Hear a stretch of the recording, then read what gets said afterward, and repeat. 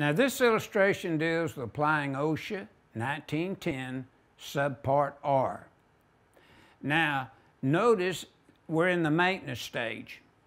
All those overhead lines have been pulled and supported to the cross members of that utility pole. Now when we get into, we have a work, for example, of OSHA 1910 269 Subpart R, which is the maintenance standard as we're reviewing. And notice that that worker in that bucket truck, if he makes a closer approach than 10 foot or what is listed in the OSHA 1910.26, the table, like the 1910 table S1, S2, S3, those tables, notice that individual needs a face shield. The individual might even need, say, sleeves and rubber insulators and sleeves over that, depending on the voltage, but they would need a face shield in most conditions. And there it's prohibited to pass anything of metal to the person that's a climber, to the person that's in the bucket truck.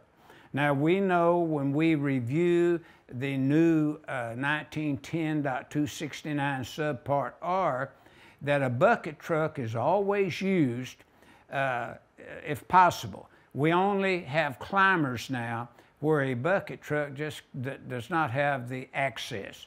So the key standard here would be the National Electrical Safety Code, and it would be Chapter 2 for overhead lines, but Chapter 4 for maintenance-related safety work practices. So it's a whole new ball game, and our work would illustrate completely the OSHA 1910.269 if a designer, installer, inspector, maintainer was interested in such a standard so that they would feel they're more qualified with knowledge about these overhead lines where they're supported by a utility pole with cross arms or towers.